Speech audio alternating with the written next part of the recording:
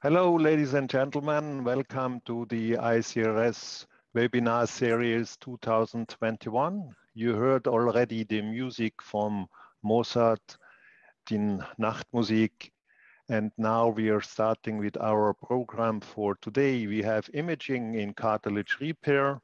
Welcome from Vienna. Imaging in cartilage repair, music in the air with AMADEUS and MOCART. It's a pleasure for me to welcome two members of the societies who are international experts in imaging, which is Professor Trattnig, Siegfried Trattnig from the Medical University of Vienna. He is an world famous radiologist for cartilage repair, and he will give us today an update about the MOCART 2.0, which is a new version of the MOCART score. And then we have another colleague working in Germany, which is Professor Götz Welsch. He is experienced in the imaging of athletes. He developed also a lot of biochemical and new morphological imaging of cartilage repair. He was also the founder of the MOCART 3.0, the MOCART 3D score, and he will give us an update about the imaging in athletes. So welcome to this webinar, and I hope that you will join us and be with us for the next 2 hours. I invite you also to send us questions. We will discuss all the questions after our presentations.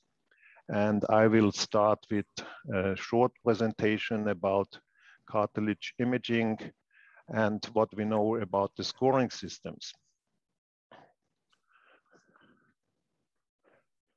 So,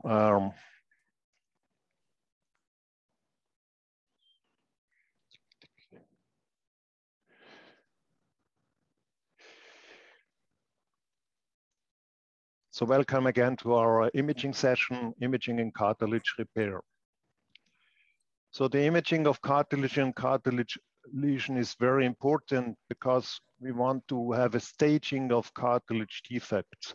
We have our acute and chronic defects, and we want to know about the stage of these cartilage defects and where is the location and how big are these cartilage defects. And we want to get an impression what we can do with these cartilage defects in our surgical approaches. Imaging is also very important for the staging of osteoarthritis. We have also different kind of operative and non-operative treatment options for osteoarthritis, and we need a staging protocol, and this protocol can be delivered by MRI. So we have a quantitative and also qualitative assessment of cartilage in the staging of OR. And we want to have the imaging of cartilage for the monitoring of therapies. New drugs are developed, and we are using already drugs for the cartilage repair and cartilage regeneration, and the monitoring of these drugs, and also our cartilage repair procedures is very important, and a non-invasive possibility to monitor these therapies is MRI of cartilage. So if we have the imaging of cartilage, what is important, what you have to know about the basics of imaging. So how do we perform this imaging? Of course, we need good quality scanner. The standard scanner at the moment is 1.5 or 3 Tesla.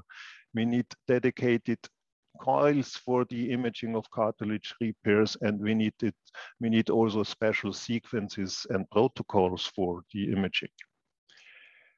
The important question is when we do the imaging. So what is the time point of the imaging, of the investigation? Of course, after injuries, but when we are doing cartilage repair procedures, what is the exact time point for the investigation when we should image a knee joint? And the other thing, what we see in imaging, how do we perform our reporting, and are there any scores we can use to objectify our imaging pictures so that we can compare our cartilage repair procedures, and then that we can also compare the outcome of different procedures worldwide. So in the MRI, we have the morphological MRI where we see the cartilage in the pictures, and we have different cartilage repair scoring systems. And we have also the new development of biochemical MRI, which is now in different studies examined. But the biochemical MRI is, I think, a technique for the future. The most important thing is the morphological MRI, because it can be done in every country. And with some kind of teaching, we can use different scores for the morphological MRI. The biochemical MRI is very important to have the ultrastructure and the composition of the tissue. And so we can see in the future about the proteoglycans. We can also have some information about collagen, and we can have also a combination of different techniques to have this insight into the biochemical composition of cartilage. Coming back to the morphological MRI, to the cartilage repair scoring system. Why do we need these scoring systems? We need scoring systems to compare our procedures, to make it validated, to validate our procedures, and in the end to have also some scores which we can have for the regulation bodies, for the FDA or for the EMA, that we can justify our new repair modalities. The basic morphological examination is, of course, which should be done in every case where we look for cartilage defect. Of course, we have to look after the localization of the cartilage defect. When we now look in the knee, then we have to describe if the cartilage defect is located on the femur, the tibia, or on the patella. Then the second thing, that we can have a look at the depth and the grade of cartilage defect. So we have a grading until grade 4, where we have different kinds of cartilage defects coming down from superficial cartilage defects until full signet cartilage defects, where the bone is already reached. And then we want to have an impression about the size of the cartilage defect. So a smaller size or a bigger size, because the size is also determine our cartilage repair procedures. And then we have a look at the concomitant pathologies. Is there any injury or other changes to the meniscus or injuries to the ligaments? One score which is used before we treat the patient is the AMADEUS score, which means is the area measurement and depth and the underlying structures, which is an MRI cartilage lesion scoring system where we have 3 different kind of measurements. So we are measuring the area, we are measuring the defect depth, and we have a look under the underlying structures. And in the end, we get the AMADEUS total score and the AMADEUS grade. So let's have a look at this score in some detail. The first thing we measure is the area measurements. So we determine the diameters in 2 different directions, and then we can measure the size and the area of the defect, which is giving us the first digit of this score. The second is that we look at the depth. So when we have no defect, we have the highest scoring with 20 points. And then we have signal alteration, partial thickness defects, and full thickness. And in full thickness, we don't get any points for this second digit. And the third thing is the underlying structure. So we are looking if there is any bony defect. If there is no bony defect, we get also a high scoring. And if we are having some kind of bony defect, small bony defect, we get 20 points. And in bigger bony defects, we have 0 points.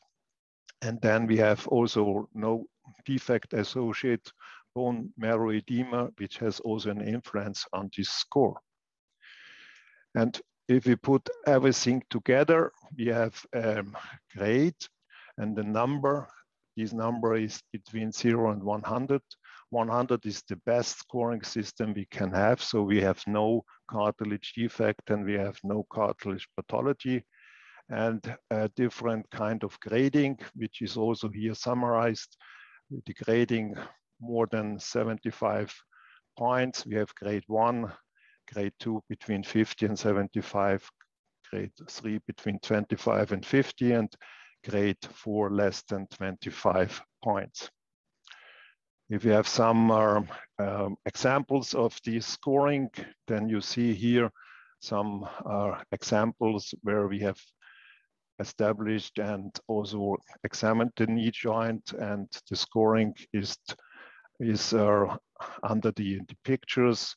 So we have a low scoring if we have already changes in the bone. We have a low scoring if the defect of the cartilage is going down to the underlying bone. And here also some are scoring of other lesions where you see the defects on the femoral condyle and very severe edema or a complete cartilage defects.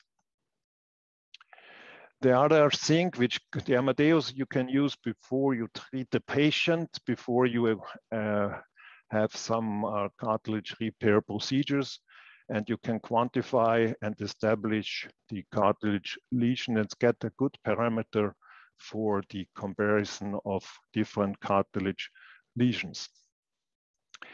For the evaluation of the cartilage repair procedures, we developed also a validated scoring system, which we called the MOCART score, which is a scoring system of 9 different variables, which is a very useful tool for the description of the cartilage repair procedures, where we have these kind of parameters with the filling of the defect, the structure, the surface, and also the description of the subchondral bone, and also other things in the joint.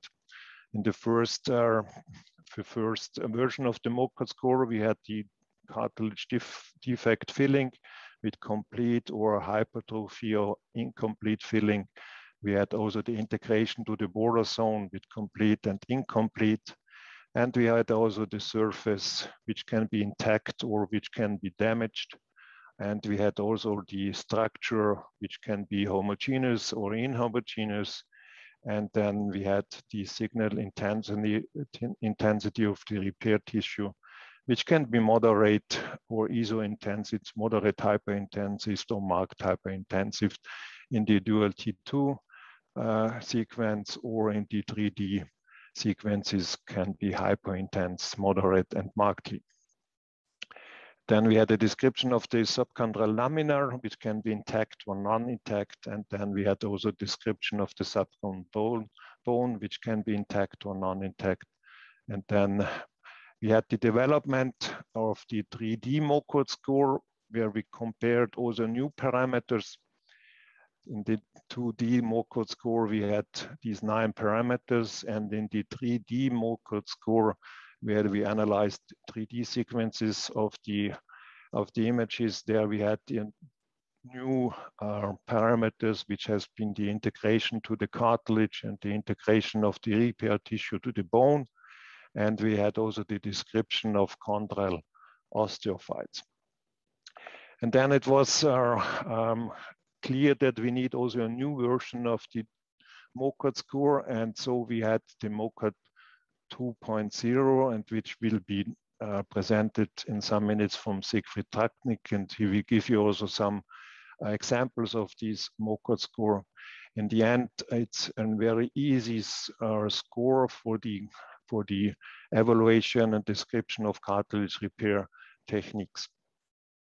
So in summary, the cartilage scoring system is important to compare the outcome of different cartilage repair procedures.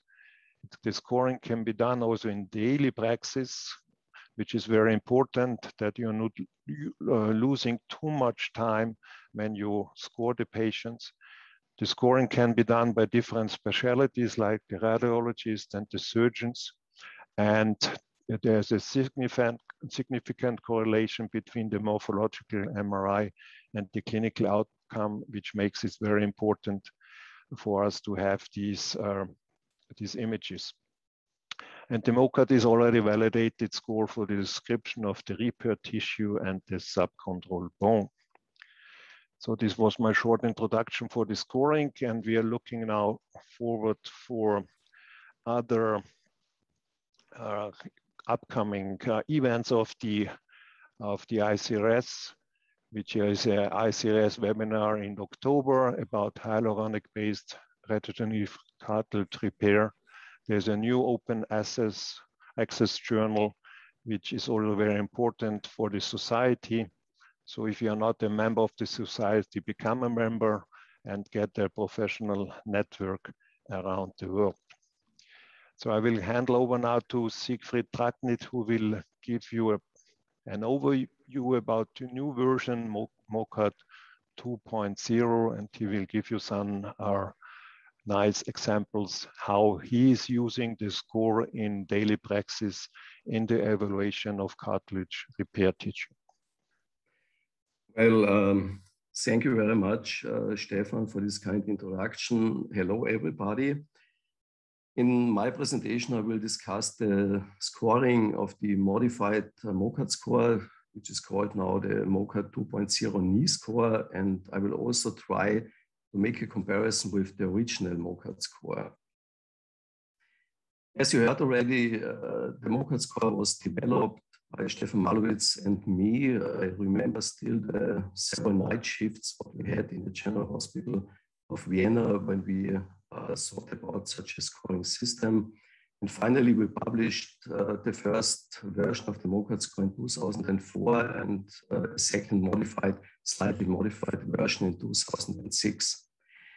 As you heard already, the original MOCART score is based on 9 variables and allows a non-invasive, standardized, reproducible, semi-quantitative, that's really important, semi-quantitative approach for the morphological assessment of cartilage repair tissue. And that's also really important. This scoring system is independent of MR scanner, of different types of MR scanner, but also of different vendors in MR scanners and of the surgical procedure. Fortunately, we were really pleased to see that this MOCART score was widely accepted in the orthopedic community. I checked the PubMed and found more than 277 publications with the MOCART score and more than 750 citations where the MOCART score is mentioned.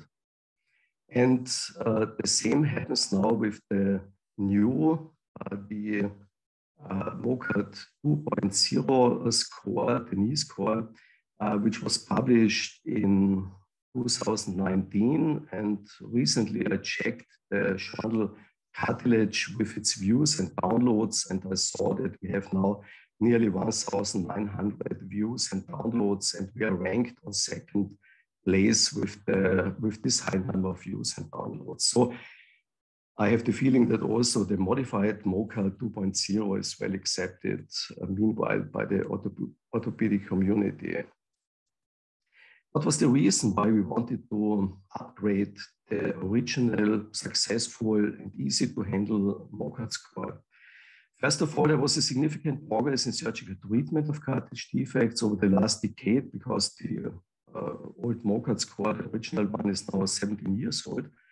And even more, there was a significant technical progress in MRI. We have now more high-field MR scanners operating at 3 Tesla available. We have a very, very tricky coil development, a very sophisticated coil development. Coil engineering has significantly progressed within the last decade. Now we have multi-channel receive coils, but we have also transmit coils, and the sequence development in MRI also significantly improved. We have now more contrast to noise ratio in the sequences. We have better spatial resolution and many other factors which have really improved and promoted the MR examination of repair tissue. And finally, we also realized there are some weaknesses in the original MOCART 1.0 score, which we also wanted to overcome by the modification and the upgrade to the MOCART 2.0 score. Well, here you see on the left-hand side the original MOCART score, on the right-hand side the MOCART 2.0 knee score in bold.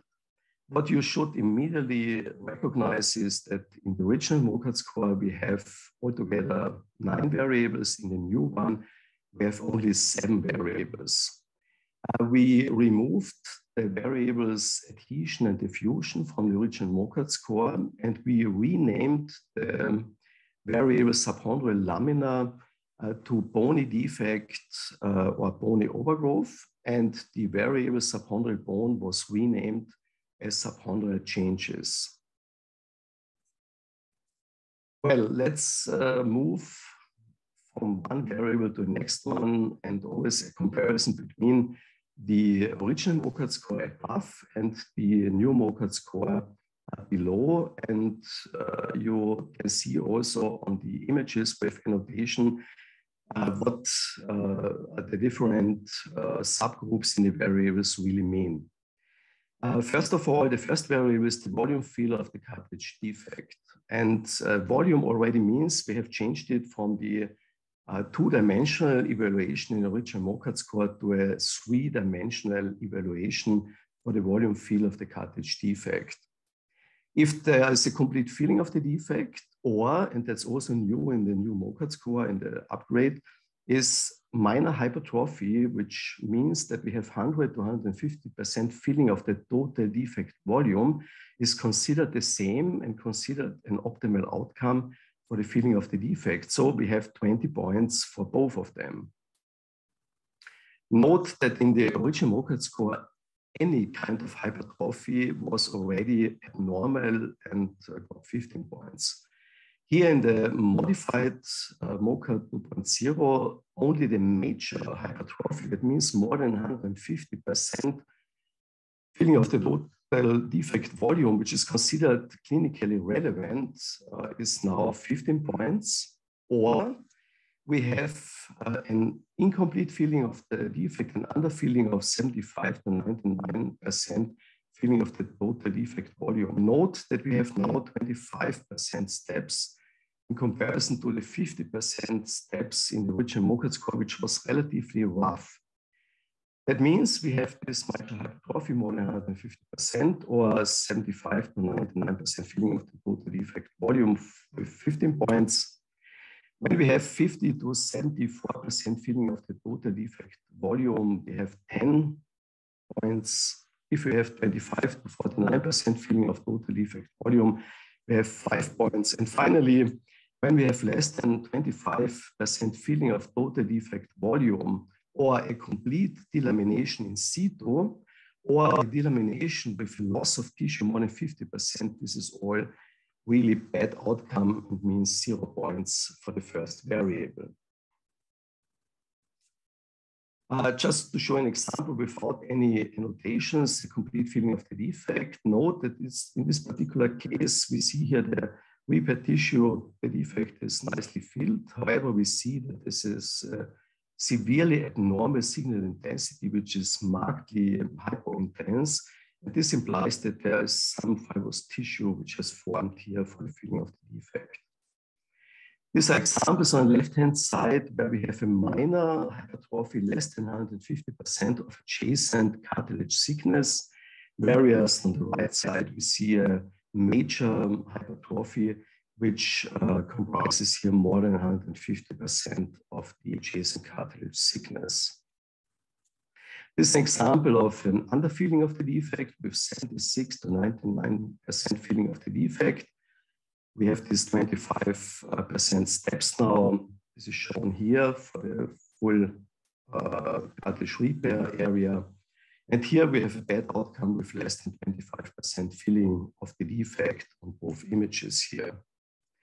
The second variable is integration to adjacent cartilage. And when we have a complete integration, that means there is no gap in between the interface between adjacent cartilage, healthy cartilage, and the repair tissue. If this is complete, it's 15 points.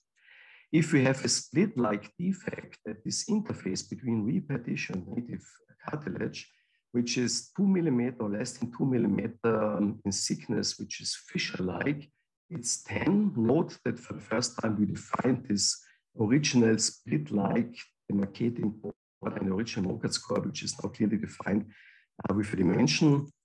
It's 10 points. Then if we have a defect which is larger than the 2 millimeter at the interface between repair tissue and native cartilage, but it's less than 50% of the repair tissue length, then it's 5 points.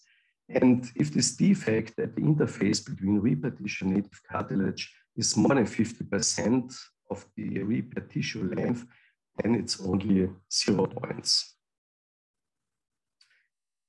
Two examples for this incomplete integration. We see the visible defect, which is less than 50% of the repair tissue length at the interface between repair tissue and healthy cartilage. And another example here with the fat-suppressed fast spin echo sequence, where we see that there's a visible defect less than 50% of the repair tissue length here. The next variable is the surface of the repair tissue. If the surface is intact, we have 10 points available. If the surface is irregular, but less than 50% of the repair tissue diameter, it's 5 points. And note that in the original MOCART score, we claimed that it should be less than 50% of the repair tissue depth. And this was a little bit confusing because there was an overlap with the filling of the defect. And to avoid this confusion, this overlap, we are now considering the surface irregularity with respect to the repair tissue diameter. And finally, when the surface is irregular, but more than 50% of the repair tissue diameter, then it's only 0 points. An example for the surface damage, we see here a surface which is damaged less than 50% of the repair tissue length. Let's move on to the next variable, which is the structure of the repair tissue. And this is the only variable where we did not perform any modification from the original MOCART score, the MOCART 1.0 to the new, to the 2.0 MOCART score. So either the repair tissue is homogeneous, which means 10 points, or it's heterogeneous, which means then 0 points. Two examples of this heterogeneous repair tissue. We see here on the left-hand side this inhomogeneous repair tissue, as well as on the right-hand side, where we have hypointense and hyperintense areas within the repair tissue here. The next variable is the signal intensity of the repair tissue. I want to mention in the beginning that in the original MOCART score, we had the following problem. This characterization of the signal intensity of the repair tissue was depending on the sequences used, as mentioned before by Stefan. So we had two sequences which were required, the dual fast spin echo sequence as well as the 3D gradient echo sequence, because both of them were charged. However, the 3D gradient echo sequence, which has to be T1 weighted, was used 15 years ago, but it's no longer used in MSK imaging of joints. So this cannot be really used anymore. Therefore, it was necessary to modify this variable in a way that we say for the signal intensity of repair tissue, if it's normal, it's 15 points. If it's minor abnormal, and this can be minor hyperintense as well as minor hypointense, and it's independent of the sequence used, it's 10 points. And finally, if the signal intensity is severely abnormal, either severely hyperintense, and we define it as almost fluid-like from the appearance on MRI images, or it's almost, or it's major or severely hypointense, then we define it that the signal intensity has to be very close to the cortical bone, to the subchondral bone plate, which is really, really dark and hypointense, then it's 0 points. And usually we use the fast spin echo sequences, either proton density, fat suppressed or non-fat suppressed, or T2 fast spin echo sequences to perform this kind of signal intensity evaluation of the repair tissue. So we are now really independent of the sequences, which were still the case with the original MOCART score. To show you examples for the signal intensity of the repair tissue, there's a minor abnormal signal in this repair tissue, which is hyperintense on this fast-band echo photon density fat-saturated image. Another example here is also minor abnormal signal intensity of the repair tissue, but here it's hypointense, as it can be seen here. And finally, we have here a severely abnormal signal intensity on this non-fat suppressed photon density fast-band echo sequence. And we see that it's really dark, it's really hypointense. And we know that if we see this kind of hypointensity, it mostly resembles fibrous tissue here. The next variable is the bony defect or the bony overgrowth. Note that for the first time we introduced here the bony overgrowth, which was not part of the original MOCART score, but we realize now more and more that with long-term follow-up of patients after cartilage repair surgery, more and more bony overgrowths can be seen. So if there's no bony defect or bony overgrowth, we have a maximum of 10 points. If we see a bony defect, which is in depth less than the thickness of adjacent cartilage, or we see a bony overgrowth, which is less than 50% of adjacent cartilage, which is shown here on these annotated images, then it's 5 points. If we have a bony defect where the depth is more than the thickness of adjacent cartilage, as seen on the annotated image here, or we have an overgrowth of more than 50% of adjacent cartilage, where more of the substance of the repair tissue is already covered by a bony structure, then we have 0 points.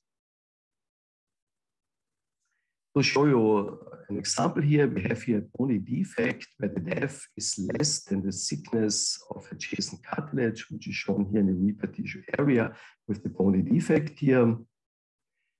And this is a bony defect, but the depth is for sure more than the thickness of adjacent cartilage. It's a more severe bony defect in the repair tissue area. And for the bony overgrowth, we have 2 examples here on the left-hand side. On this fat-suppressed photon density fast-band echo image, we see there is a minor bony overgrowth, which is less than 50% of adjacent cartilage thickness, whereas on the right-hand side here, we see a bony overgrowth which comprises more than 50% of adjacent cartilage thickness. And finally, what I want to tell you, which is important, there's a severe bony overgrowth in this particular case, where most of the cartilage repair tissue is already replaced by this bony overgrowth.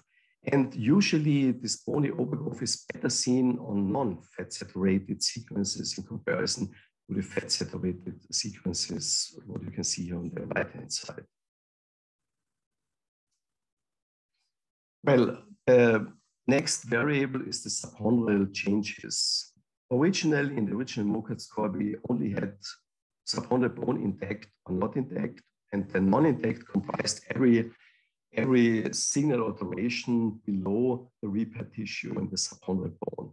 Now we have subchondral changes, and we have significantly raised at point the number of points for this particular variable, because we believe that this variable is of importance.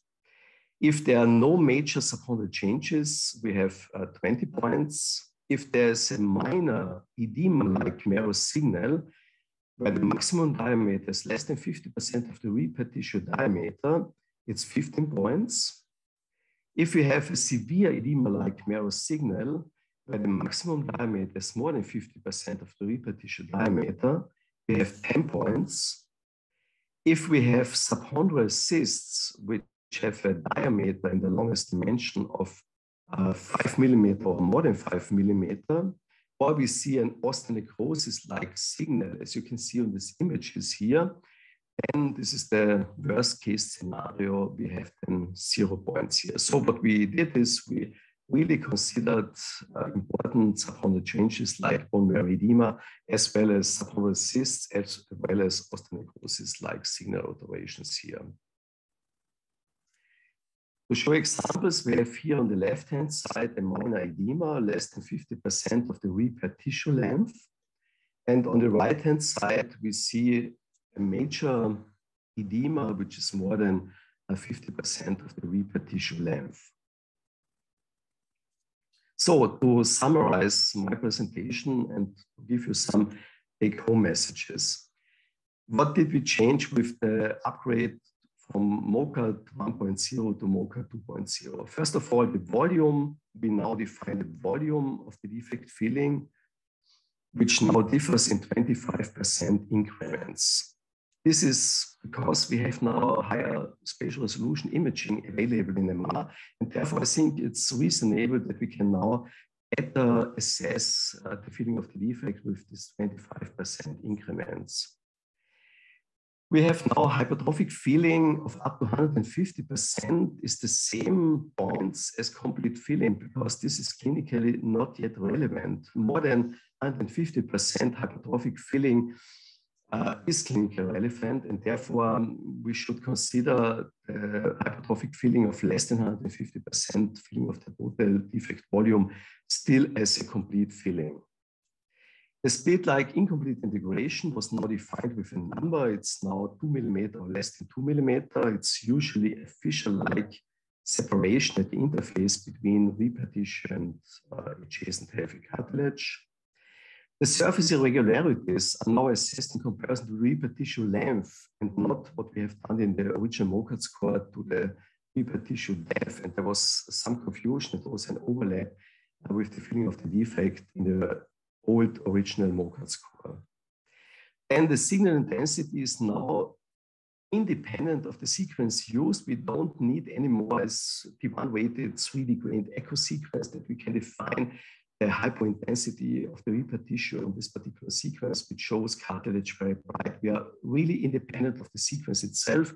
Usually, and the workhorse for MSK imaging of joints in MR are the proton density weighted or T2 weighted fast echo sequences with or without fat saturation.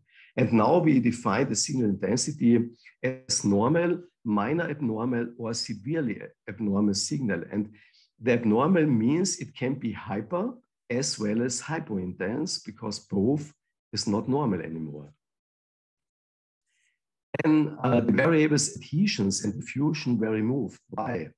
Adhesions were relatively common in the first generation of autologous chondrocyte implantation of ACI. However, they are rarely found now in the matrix-associated chondrocyte transplants. That means in a later generation, we really don't see adhesions anymore. They are really rare. And effusion is a whole joint phenomenon. It's not related to the focal area of the transplant. Effusion can have a lot of different reasons. Therefore, we believe it's not suitable anymore to be included in the MOCART evaluation. We have renamed the variable subchondral lamina from the original MOCART score to bony defect and bony overgrowth. And this has now a higher rating or a higher score with 10 instead of original 5 points as the maximum.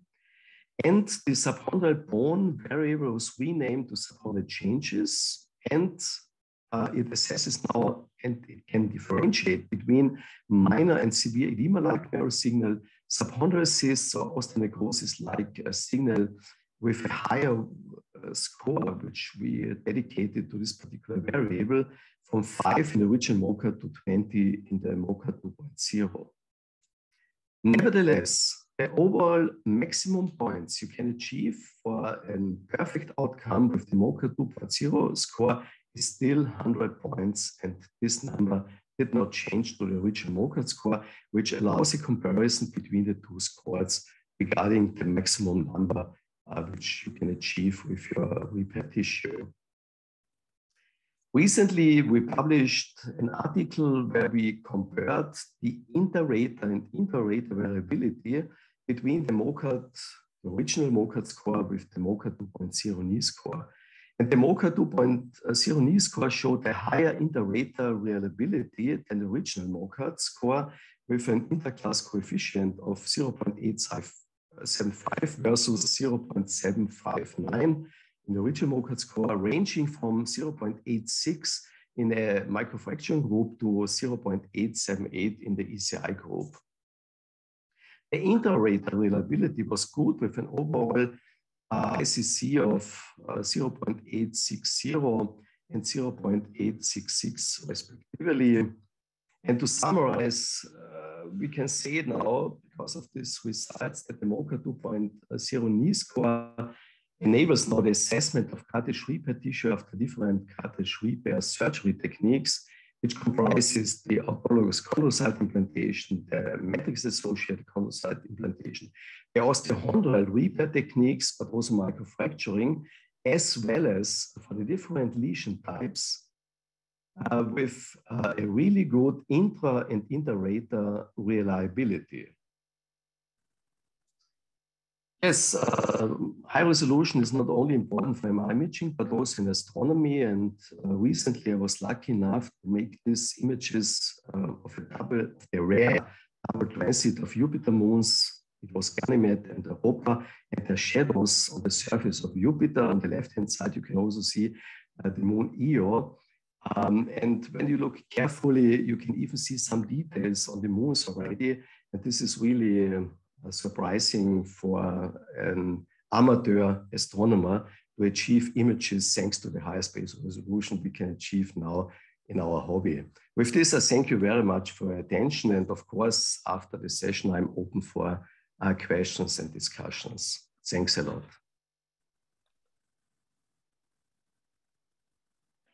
So thank you very much, Iggy, for this nice update and comparison of the different MOCART scores. And if you want to see the original publication, go to the Cartilage Journal, which is the official journal of the ICRS. There you can find the atlas of the imaging. There you can find all the examples. And we will have definitely time after the next presentation to discuss some questions with you, Sigi.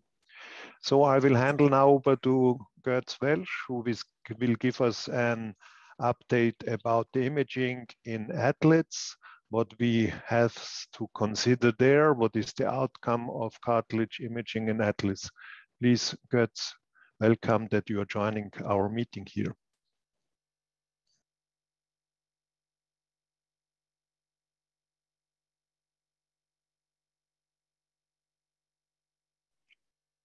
Could you please unmute? Yes. Sorry. Thank you for the nice introduction. So I will start with the use of cartilage MR imaging in athletes and try to focus on the following points. So first I want to, so for the background, I'm orthopedic and trauma surgeon working very much now in sports, in professional sports, and have a large or long MR history. So I try to put these things together. And so I will focus on the problem in professional sports. I try to give an overview on the injuries and pain during and after the career. Try to look how MRI can help us. And yeah, we'll have a look on cartilage injuries, especially the acute and chronic ones. So what do I have to do? I will focus a little bit on the role of bone marrow edema, inflammation and pain, especially in the background of imaging, and try to give you my ideas on multifactorial diagnosis and treatment, and we'll have a look at our team during and after the career. So one famous German guy told that great sports begins at the point where it has ceased to be healthy. So this is, to be honest, relatively true, especially when you see the MR images I will provide you. So not also Bertolt Brecht, also the newer newspapers, they told on 2006, here's Bastian Schweinsteiger, is a German football player, soccer player. They titled The Healthy Knee. 10 years later, at the end of his career, they titled Professional Soccer Produces Invalids. So and I will give you some examples for this journey, and hopefully we can, for at least in some of those guys, stop this journey. So the injuries during a career are different areas on the body. I think it's everyone clear. And the knee I will focus on today is very often, part of it. So in active football, soccer players, 64% of them told that they had a meniscus lesion, 42% told that they have a cartilage lesion, 33% reporting on collateral ligament lesion, and 27% on cruciate ligament lesions. So when we have a look after the career, in the knee joint, 47% report on pain in the knee, 48% on OA in the knee, and 6% have total joints. So when we look now onto MRIs, on the left side and on the right side, they are more or less the same age, and both of them playing professional football in the first league and in the national team. And on the left side, we have a knee where the big sports used to be healthy, and on the right side, we have a healthy one. And what is the difference in between those two images of those two different players? First of all, there are injuries happening, overload, lack of regeneration, maybe the wrong training techniques, too much training, and maybe too short return to play. When we have this problem, we all know this problem, we all know those guys in our practice or our daily practice. How can literature, and especially in terms of MRI, help us? So this is an interesting study. They are looking on 44 asymptomatic novice marathon runners, and they performed MRI before the marathon, 2 weeks after, and 6 months after marathon. And they see a significant improvement in their condition of bone marrow and cartilage. So you see here on the left side the nice MRI, or more or less nice MRI before the run. Then 2 weeks after the run, you had this bone marrow edema in the patella, and 6 months afterwards, it is away again. So so the first message is we also have to focus not only on what we see, but also on what kind of sports and how often they do it. So in another relatively new publication, they are looking on 24 asymptomatic collegiate basketball players, and they do the MRI prior and following the end of the season. And they see that the cartilage injury score increased significantly in the postseason compared with the preseason.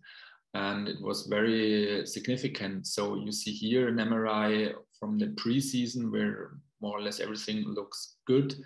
And after the season, not much looks good anymore in the cartilage above the lateral meniscus. And so during one season, many things can happen. And the problem very often is not the one marathon they are running, but the repetitive games and games and games, and the repetitive load they have during a season. So what could we do now? We all know, working on cartilage repair, that we have those different techniques. We have microfracture, we have different ACI techniques, and we have those mosaic plastic techniques, osteochondral transfers. Nevertheless, when you're looking into professional sports, everyone tries to do a non-operative management and conservative treatment of the knee, and there we don't have much literature available. So what is happening then? And another thing we know, that at least in the most of the professional leagues, ACI, or really cartilage transplantation, cell transplantation techniques are not used that much. So we have a big overload of the non-operative treatment, and there we need imaging even more to see what is happening with those athletes. So this is one of them. Here we had the possibility to image him every year. And after, you see here, after removement or partial removement of the lateral meniscus, the posterior area, and we see here over the years that this cartilage defect develops over time.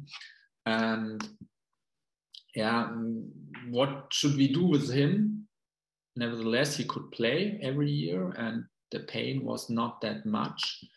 So we always have to think, the first thing, does surgery make sense? And if cartilage surgery is done, the reason for the cartilage defect has to be addressed, and this is not possible in this case because the meniscus cannot be transplanted, can be, but not in professional players. And what is the best of the patient and how those images help us. So one very important part of this, especially if you want to have an idea if this is an acute injury, if this is more chronic injury, and especially if the injury is deteriorating or not, the cartilage defect is the bone marrow edema.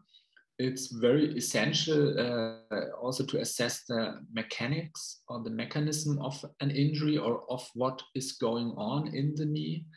Nevertheless, the differentiation in between new, acute, and old chronic is not really possible only by MRI.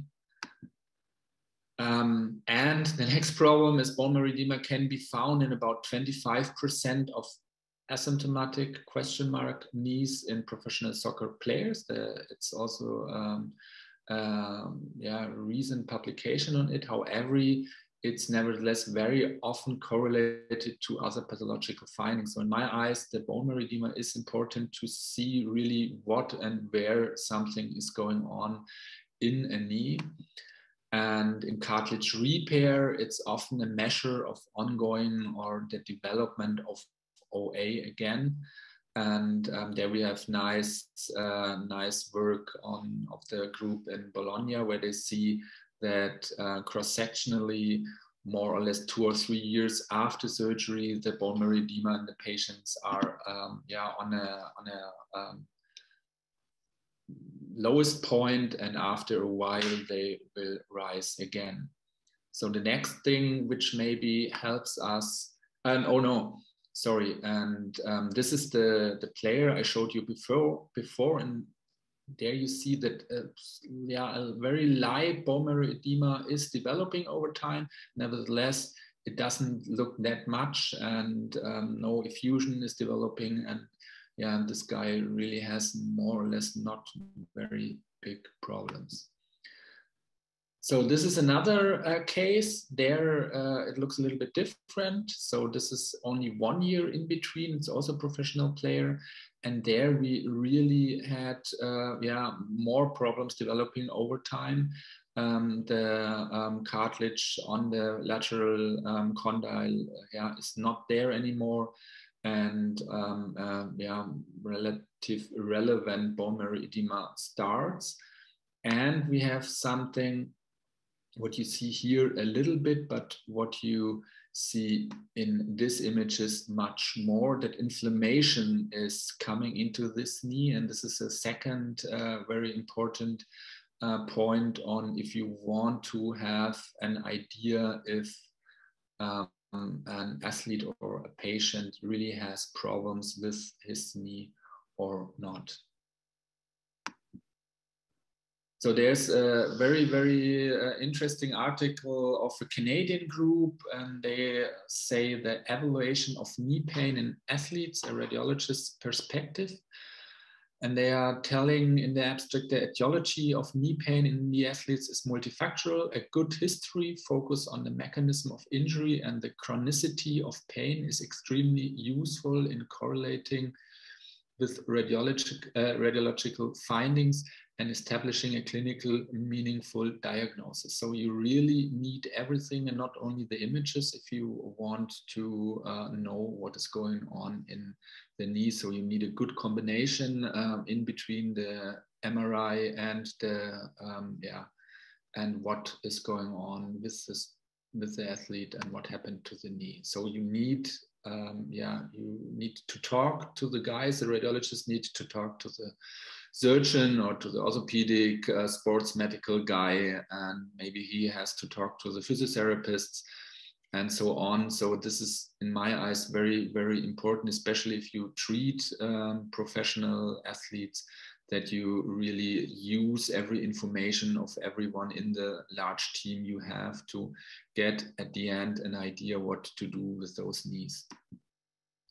And what to do with those knees, also there you need a multifactorial treatment, very different kinds of treatment, injections, physiotherapy, and you also need much training for those guys that those knees will stand their career of an athlete. The other problems, I show you here on the left side an image of another player after ACL surgery. He has severe problems in the tibia, as you see here. And the other problem than pain are the other parts around the knee. And this is something what we studied in our players in the last years. So we performed a study of over 80 players. We used the medical, when they came to our club, of both knees. And there, for example, you have an image of cartilage defect in the trochlea and also in the patella, as you see here on the right side. And this guy, for example, has recurrent muscle problems in the rectus femoris. So you see in many of those deficient knees problems in the muscles of the thigh. And next image shows another, this guy I showed you before with a cartilage defect at the lateral femoral condyle, and he always had problems in the hamstring muscles. So there really we have another correlation where we also need, again, MRI-Imaging, and if we want to treat either the knee or the muscle, we have to know that there is a correlation in between those problems. So at the end, I want to show you our players. So this is an MRI of players of our team. And when we will have a more specific look on the MRI and on the cartilage problems, we see that we have a team mean of 24 years and the grade of chondral lesions of 1.9 without a bridge system. So, however, we not only have active players, so we also have those guys after their career. And I also tried to find some of those guys, and this looks a little bit or much worse. So this is, those are 11 former professional soccer players, which I see, and there you see that they are not that old, and nevertheless the cartilage problems are really high in this group of players. And when you look at their games, this guy here, for example, with the healthy knee has 500 games, but all the others have relevant games in the first or second league. And they also have a relevant problem in their knees, very many of them starting with an ACL rupture. And those four had to end their career before they really have to end in terms of age. So this guy, for example, has to end his career after 13 games, this one after 60 games, so very early after an ACL rupture. And when they come to you, they need therapy. This one, for example, gets PRP or hyaluronic acid therapy. This guy here gets surgery of his torn meniscus. He had cartilage repair procedure, mosaicplasty in the trochlea. The next one has an osteotomy of his femur. And the last one, yeah, what if you go to the stages, yeah, you get a total knee. So you find your individual problems in your active and in your former athlete, and you have to, yeah, find also an individual diagnosis and a stepwise therapy for them. To conclude, also MRI is sport specific. Most cartilage injury, acute and chronic ones, in the end, athletes are usually treated non-operatively, at least until the end of their career. Then surgery starts, as I showed you at the end. You really need a multifactorial diagnosis where MRI is a very, very important part of it, but not only use MRI for diagnosis. Bone marrow edema, inflammation, and especially pain is, in my eyes, very essential part, and maybe more than the cartilage lesion itself. One reason of muscle injuries are cartilage lesions in the knee, and multimodal treatment and specific training, yeah, is very essential for the athlete and for sure all other of our patients as well. So thank you very much for listening, and I try to give now back to Stefan, and yeah, looking forward for your questions.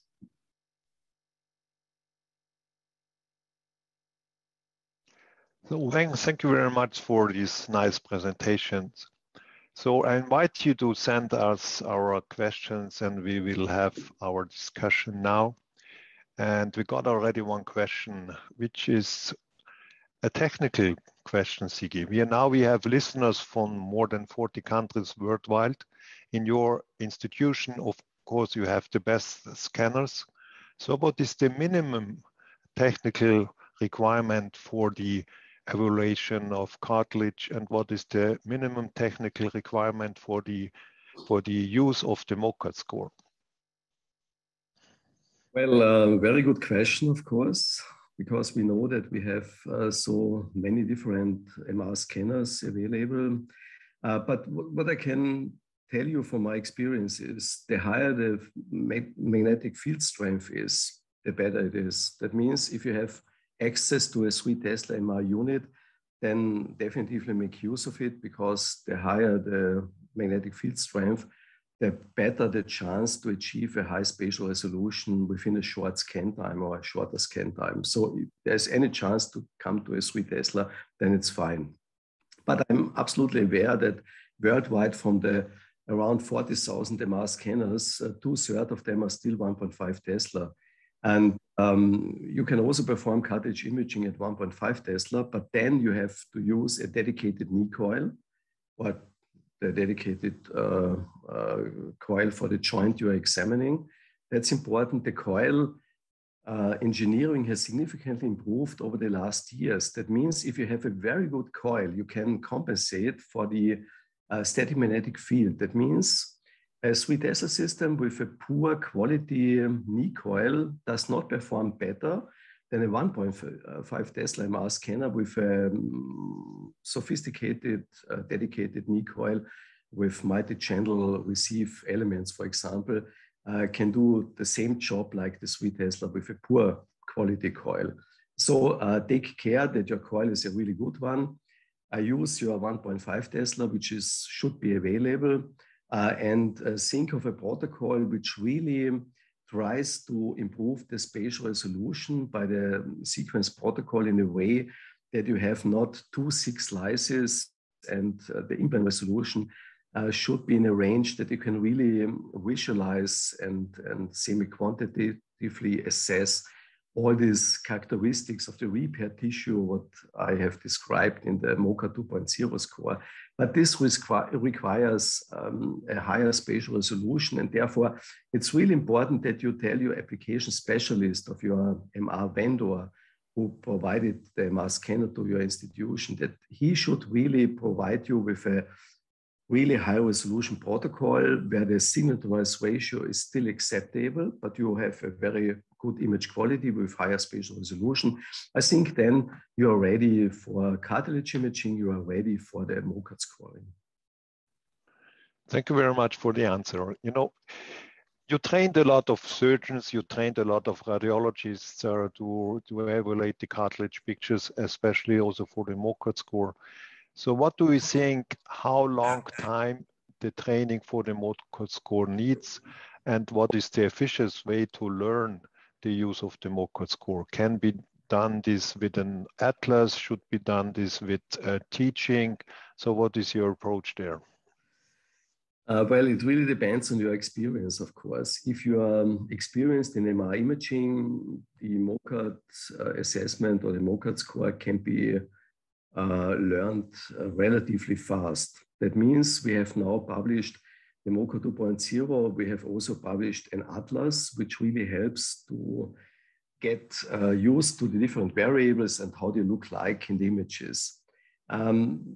What you really need is some training in MRI imaging, because if you are not really experienced in MRI imaging, it's very difficult to apply the MOCART score, because you have to read the images first, and based on the characteristics of the images, you can then define the different variables in the MOCART score, and you can really see the subcategories within the variables. So I think some basic experience in MR imaging is really required, that you can really use the MOCART score. But once you have some basic experience in MR imaging and you are really used to the standard MR sequences which are used in joint imaging, for example, the fast spin echo, proton density or T2 weighted sequence is the workhorse, which is always used in MSK imaging, in joint imaging. Once you are familiar with this particular sequence, I think it's not really difficult to learn how to apply the MOCART score on such a sequence. And now the sequence is sufficient that you can really evaluate all variables within the MOCART 2.0 score. On the other hand, for the already experienced radiologists who have already a training in MRI imaging, I think the MOCART score also helps them to perform a really structured reporting of the cartilage repair tissue outcome, because they learn what characteristics they have to consider and should evaluate and should assess. And so it can be even integrated into the clinical routine diagnostic process. So for both parties, the surgeons who should get some basic training in MRI imaging, but vice versa for the radiologists, I think both groups can really benefit from this MOCART scoring. Thanks for the answer. So we got another question, coming from the international people listening to this webinar. In our countries, we have a good payer system for the medical evaluation and the medical MRIs. In other countries, we don't have this access, and we don't have also the payment for the MRI. So what is the time point after a cartilage procedure where we should do the MRI for the follow-up? I want to give the question to both of you. So what is the time point where we should evaluate the cartilage repair procedure after 6 months, 12 months, 2 years? Because we have a lot of countries where MRI is not available so frequently, and is also not paid in all these circumstances. From my experience in many clinical trials where we did the MRI imaging and where we performed the MOCART scoring in this clinical trials, my experience is we can expect that it takes at least 1 year for the maturation of the repair tissue in most of these cartilage repair surgery procedures. So 1 year is a very good time point for the first follow-up exam. 2 years, we expect that everything should be done. That means the repair tissue should be optimal then after 2 years. And if you're interested in a long-term outcome, of course, 5 years is an optimal time point.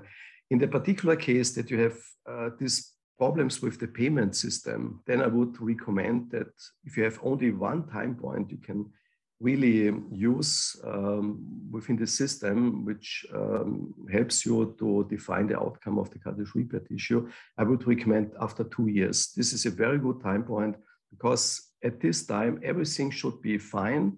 Everything should be done with the maturation process as we know it from several trials. So this would be, if I have only the chance to perform one MRI examination in this particular patients after cartilage repair surgeries, I would highly recommend to do it after 2 years. Thanks very much. Götz, what is your approach for the time point? It depends a little bit on how active the patient wants to be. I totally agree to Siggy with the 2 years. It's the most important one for sure, as everything is done. And we also see this in a biochemical MRI that we really have a development between 12 and 24 months in the tissue, in the subchondral bone and everywhere.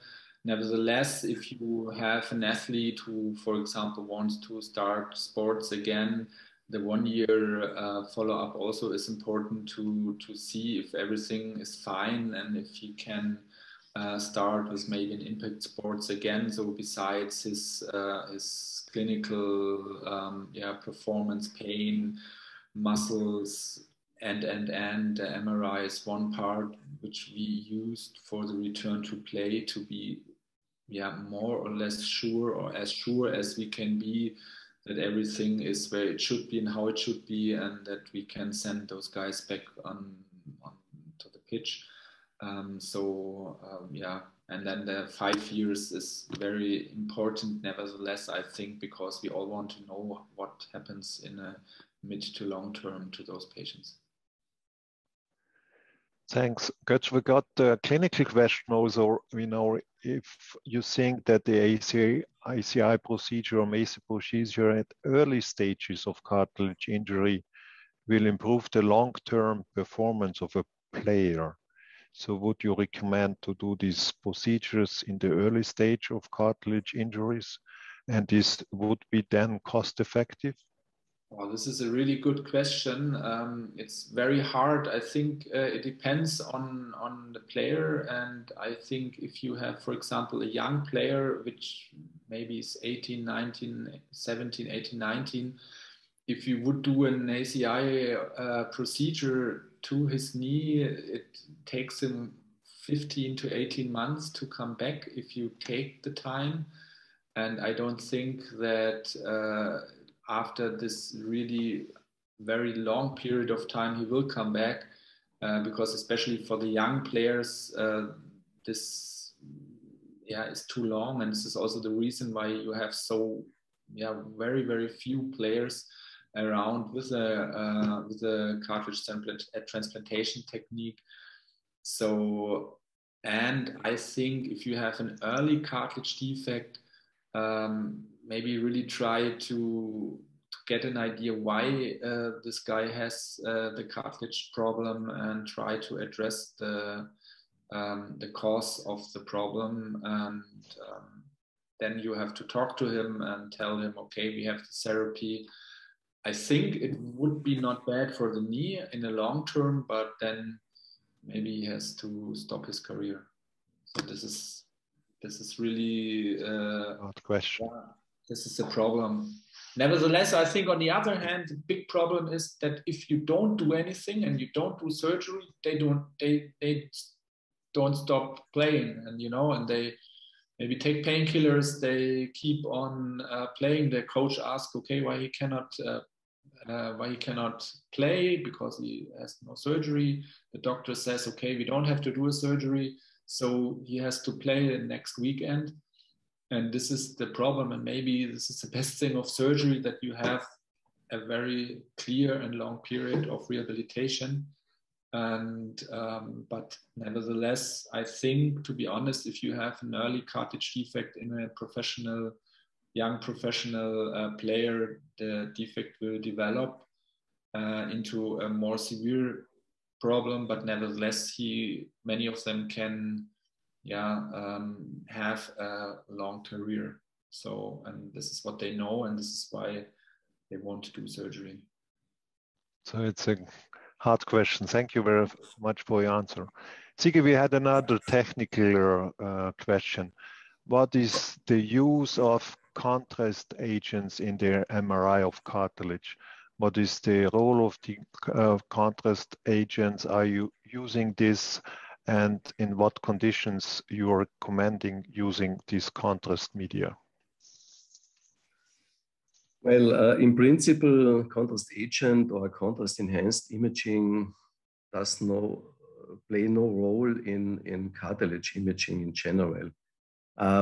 Many years ago, we have used a contrast agent in the special technique, which is called the GEMRIC, the delayed gadolinium enhanced MRI of cartilage. This was a special technique which helped us to define the glucosamine glycan concentration and content within the cartilage tissue, to find focal defects which can be seen on this special GAG-specific technique, but was not yet seen on morphological MRI. So the early stages of disease or of cartilage degeneration show us a loss of glucosamine glycans without any morphological changes. And therefore, this degenerate method was for many years the method of choice for the detection of the earliest changes of cartilage degeneration or the early stages of osteoarthritis. However, as we know, within the last years, there was this problem of the MR contrast agents, in particular the linear-based compounds of MR contrast agents, which showed deposition in the brain. And with this moment on, there was a lot of discussion and controversy about the use of MR contrast agents in general in the medical community. And meanwhile, we know exactly that the linear compounds really lead to permanent depositions of gadolinium in the brain, although there's no single report yet published which shows any correlation with clinical symptoms or any diseases, but there is a deposition of gadolinium in the brain. On the other hand, the macrocyclic compounds do not show this deposition in the brain. They do also show some deposition in the brain, but this is washed out after several weeks. So, for example, in Europe, the EMA has removed the linear MR contrast agents from the market. And unfortunately, Marlovits, which was used for the GEMRIC for many, many years, is now no longer allowed in Europe. And the only what we can do is, if we still want to use the GEMRIC, is that we have to change the macrocyclic compound or macrocyclic MR contrast agent. Dotarem is one possible candidate for this. But anyway, the GEMRIC is a complex procedure. It's for biochemical analysis of cartilage. It's of interest, but in clinical practice, it's not really used. And for morphological MR imaging, I don't see any benefit of intravenous contrast application. I don't see a really benefit of intra-articular contrast administration for MR. We have now a really good image quality with our MR scanners. We have very good coils. We can nicely visualize all the cartilage layers in joints and can assess the different grades, as you mentioned it in your talk, with the AMADEUS score and so on. And we can nicely use the MOCART scoring in the post-operative cartilage evaluation. So there's, in my mind, there's definitively no role for contrast agent enhanced MRI. Thank you very much for this clear statement. We have another question, Götz, about the role of microfracturing in cartilage repair in athletes. What is your experience and what is your, vision on this microfracturing in athletes? I think it's getting. I think like years ago, everyone did microfracture for athletes, and I think it's getting less and less because you always get, or not always, but very often get the problems with the subchondral bone plate and those intralesional osteophytes after a while. And I think like those one-step procedures, with minced cartilage or anything like this, or combination one-step procedures, maybe also together with some stem cells and are right now more often done than this normal microfracture technique. And what I see is also that more and more osteochondral transfer, so mosaic plasty, is done for smaller defects. And so in my eyes, microfracture is getting less, and those other techniques are getting more important. Thanks, sir, for this view. So coming back to our MRI examination, what is the view on the panel on the correlation between the MRI and the clinical outcome? So what is the actual status of the literature? What is the statement of our experts? Correlation between MRI and clinical outcome. Well, there have been several reports and meta-analysis studies which have tried to find correlation with different variables, for example, of the MOCART score. And as I remember, there have been some correlations between feeling of the defect in the MOCART score and clinical outcome, as well as with the signal intensity of the repair tissue. There has been some correlation.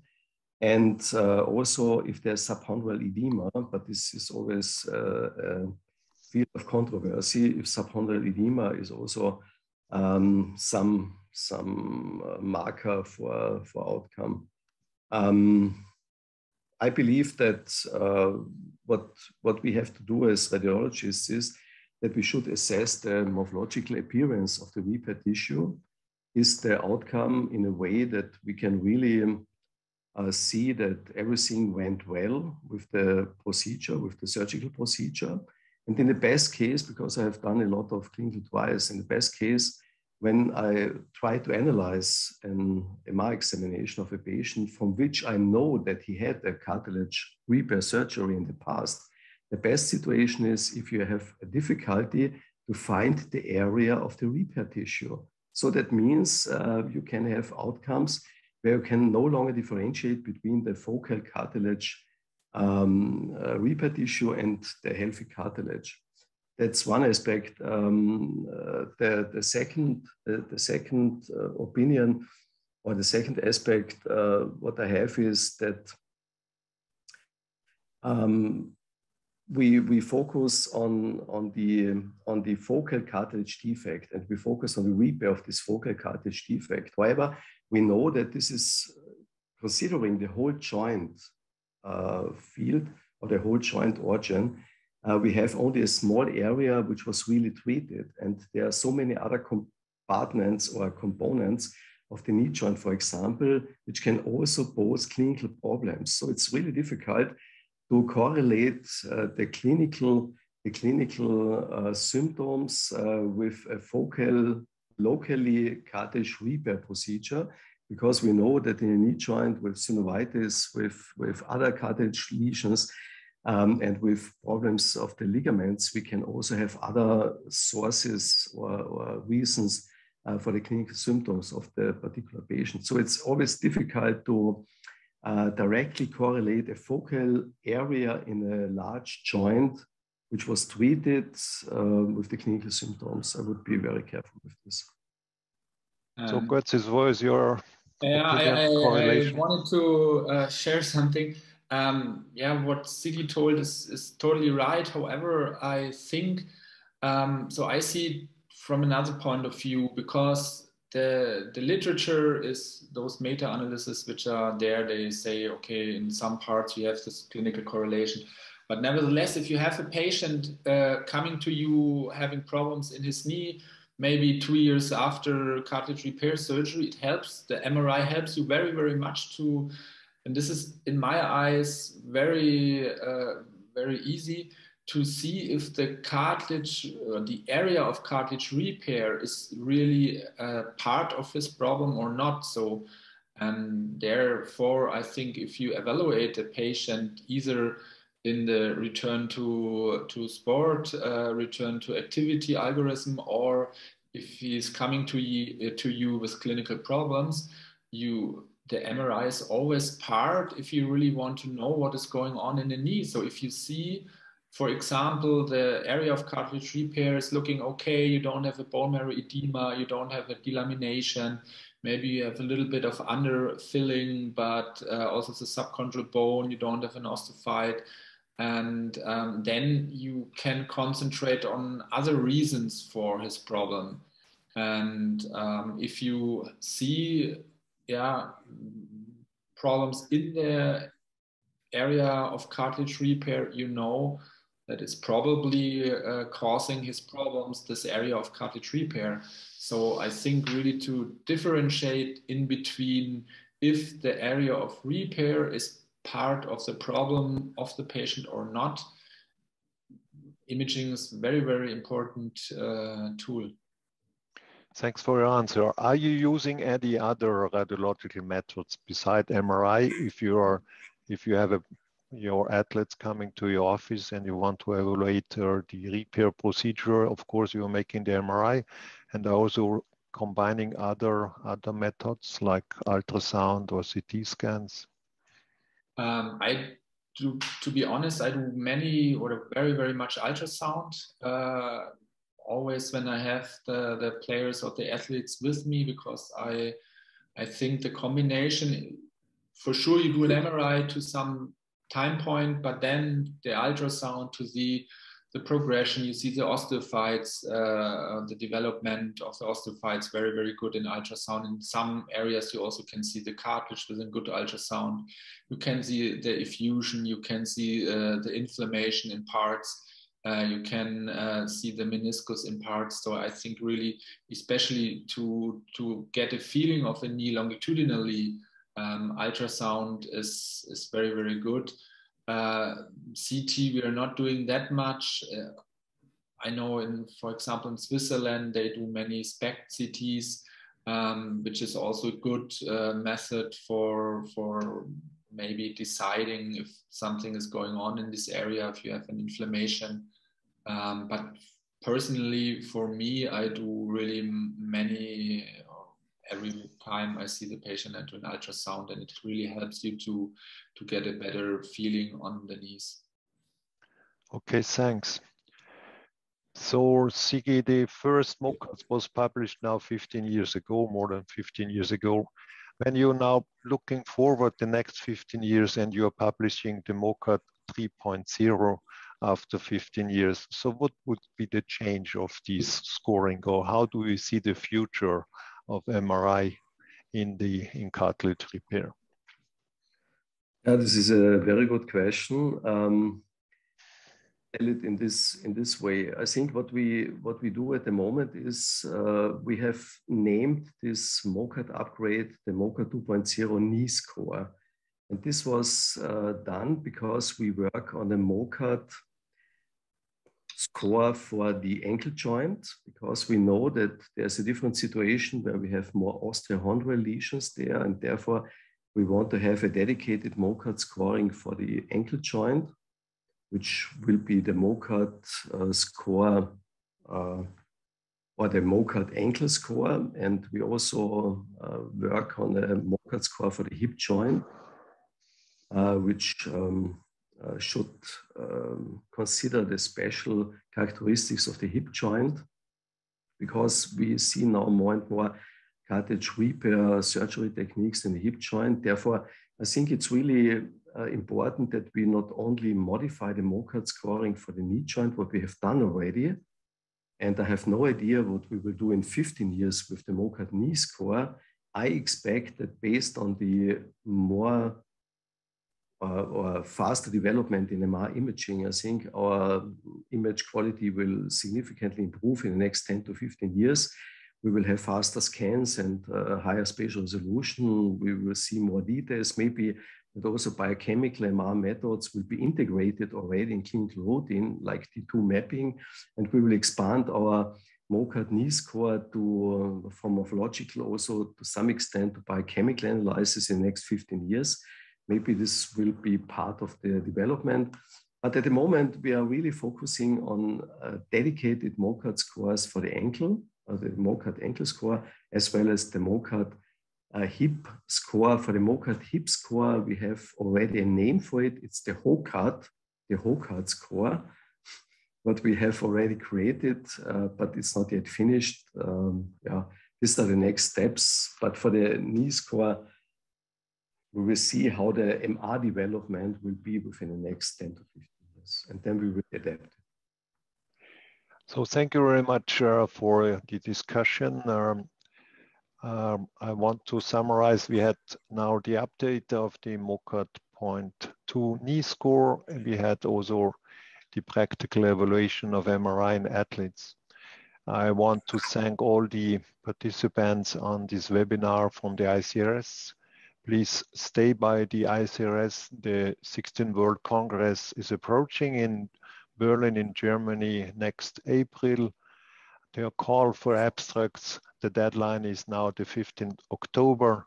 So if you have any publications or reports you want to present there in Berlin, just submit your abstracts. The next webinar from the ICS will be on Thursday, October the 21. It will be about hyaluronic-based regenerative repair of the knee, which is a famous international panel. So stay tuned on the ICS webinar. And don't forget also to read the new open access journal, which is also coming from the ICS, the Journal of Cartilage and Joint Preservation Open Access Journal for the ICRS. And if you want to be an ICRS member, become a member of the society. It's a professional network for cartilage repair and joint preservation. We have about 1,300 members in more than 65 countries. So I thank you very much for the attention here from Vienna and from Germany. MOCART will stay with us. Mozart is always with us. So stay healthy and see you the next time. Thank you very much for your attention.